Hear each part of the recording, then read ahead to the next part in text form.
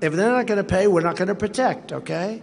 But one of the heads of the country stood up and said, does that mean that if we don't pay the bills, that you're not going to protect us? I said, that's exactly what it means, exactly. I'm not going to protect you. And we got our allies to pay their fair share and bring it in over $400 billion to NATO. They weren't paying their bills. You've been reading about it. Mitch McConnell says foreign aid is one of the biggest issues the U.S. has faced in a long time. In an exclusive interview with The Hill's Alexander Bolton, McConnell said that he got more Republican votes in the Senate than he expected on that foreign aid bill, despite former President Trump's opposition. Now, the foreign aid bill's future, particularly for more funding for Ukraine, Israel, and Taiwan, is in jeopardy in the House of Representatives. GOP House Speaker Mike Johnson has lambasted the legislation, even as moderates discuss ways to outmaneuver the politically weakened speaker, who is ruling now on a razor-thin Republican majority. Joining me now with the latest is The Hill's Alex Gangitano. Alex, thanks for joining us. Will this pass in the House? Leader McConnell actually seems way more optimistic, perhaps, than other folks in the House of Representatives. Yeah, I think Leader McConnell is optimistic because of the pressure on Speaker Johnson now. You know, he, as you mentioned, has these razor-thin margins and has gotten a lot of pushback from the fact that he has been flip-flopping on, you know, does he want border security in the bill? Does he want a separate bill on border security, which he considered dead on arrival? Now he wants it in this Ukraine package. It's all, you know, something that I think McConnell finds dizzying, as well as the White House. And so I think pressure from both of these sides is why McConnell's optimistic here. You know, something that's interesting about the fact that McConnell has been, you know, so supportive of support for Ukraine, has been on the side with the president on this. It has a lot to do with his history. But also the president and McConnell, you know, they're creatures of the Senate together. They're old friends.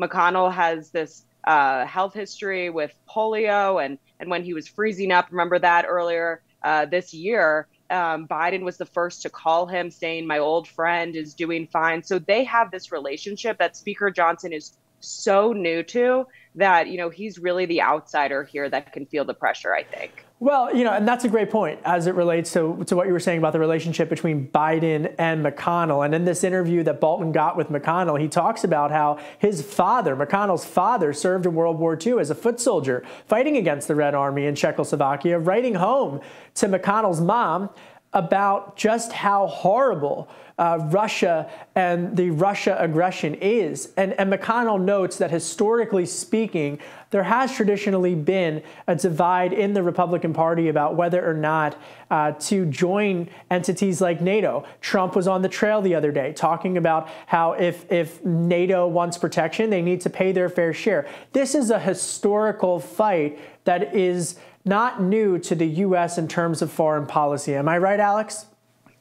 That's right. I think McConnell is really showing his old historic roots here as a veteran Republican leader. He really has never really bought into the Trump's isolationist America first concept. You know, during the 4 years of the Trump administration, there was, you know, a push and pull between McConnell and his thinking versus the Trump America first thinking. And I think that, you know, McConnell on a lot of these foreign policy, like we've been talking about, is siding with Biden here, especially when we see Trump on the trail talking about, you know, that he's going to tell a leader like Russian President Vladimir Putin that if he wants to go after any member of a NATO country, if they're delinquent, then he wouldn't stop him. You know, this is stuff that McConnell does not agree with. He's a different brand of Republican. So him supporting Ukraine aid, as you mentioned, has this personal family history. I think another point that I would make is that McConnell is the brand of this old school politician, that politics is personal. You bring in this family history.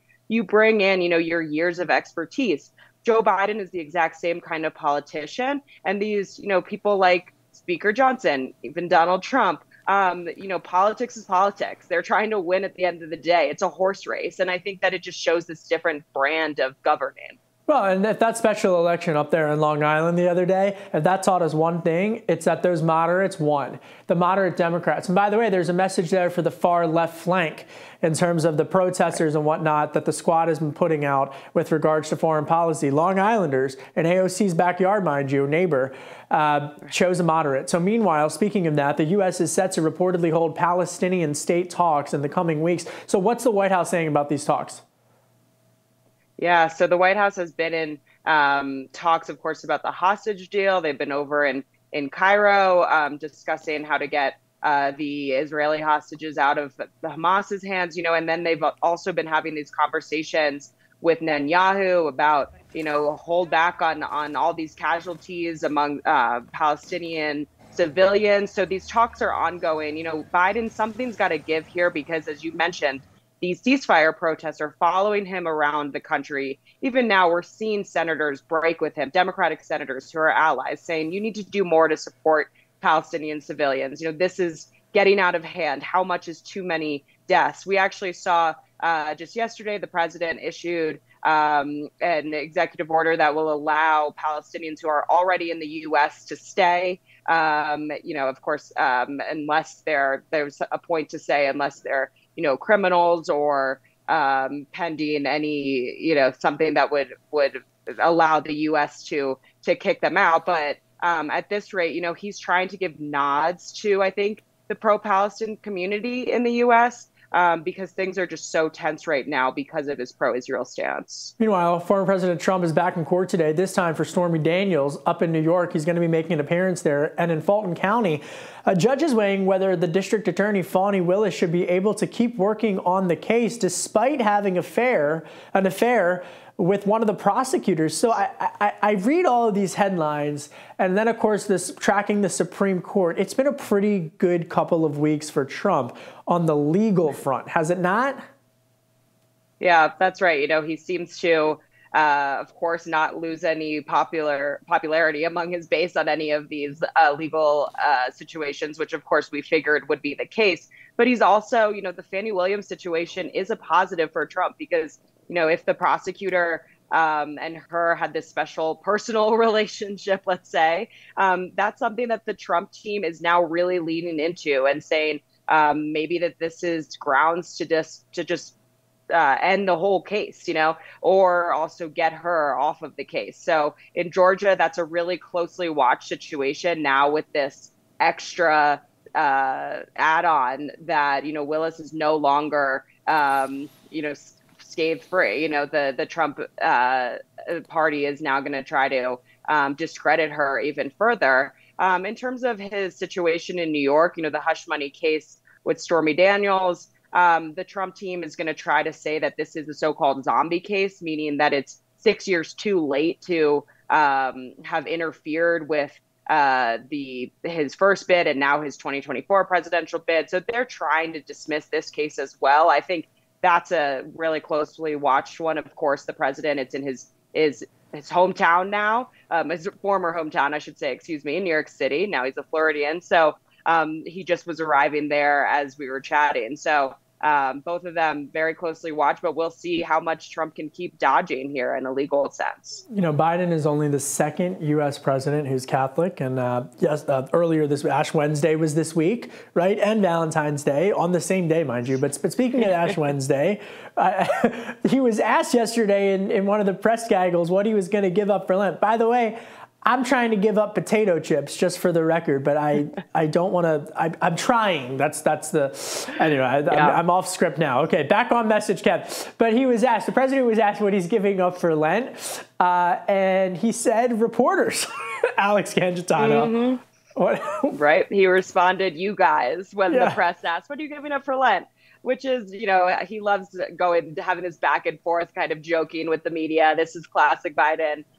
Thinking that that's a fun joke, but it is funny considering 2 years ago, he said he's giving up sweets. We know Biden is a longtime ice cream lover. So that one was a more tangible, like you giving up potato chips. But him giving up the press is also funny at a time when the press has been constantly asking for him to do more press conferences, get out in the spotlight, especially in light of people questioning his age and memory. So we'll see if he was just joking, or if maybe the White House will overcorrect now and maybe give us a press conference. Well, you know what they say, there's always a tinge of truth in humor. Thank you to The Hill's Alex Gangitano for breaking down all the headlines. Thanks, Alex. Thanks, Kevin. And that's it for today's Daily Debrief. My name is Kevin Cirilli. Be sure to like, share, and subscribe to The Hill's YouTube channel, and come back here soon for the intersection between politics and policy.